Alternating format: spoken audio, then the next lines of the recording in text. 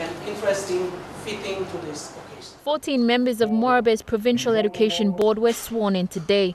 With representatives from various sectors, members vowed to serve the province through this board. I will well and truly serve. Morobe Governor Ginson Saonu challenged the members as the highest decision-making education body in the province to create better education programs. I'm prepared to spend money for you to travel and come up with a smart education system for the province. The governor is committed to assist the education division as a key area of development. I would like to make change in the next 5 years in Morobe province, starting with education. The new PEB is faced with the task of dealing with issues of school disruptions. PPA for Education, Mr. Keith Jiram, said the situations have been contained.